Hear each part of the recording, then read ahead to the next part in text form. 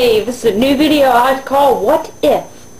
What if I say that we're probably gonna die in 2000? I kinda think that's a load of bull. Think. Why 2012?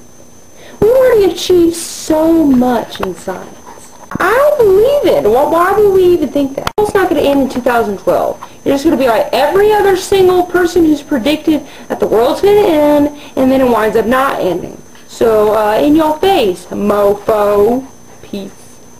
Another thing I think is another load of crap is that President Bush. I mean, you got to think.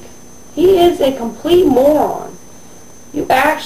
People are going to believe that George Bush can make a change?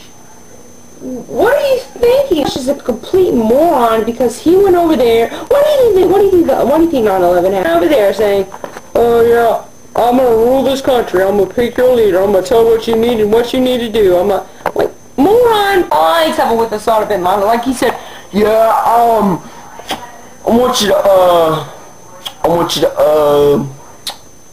can you like come over here? I want you to visit. Man, and I know you guys are kind of blind, you know, like so make sure you park really well. Think that Arabian people are blind. I mean, what was who landed the plane?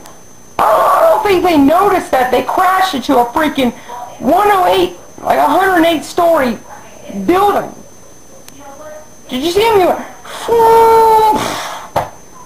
like, what is this guy's problem?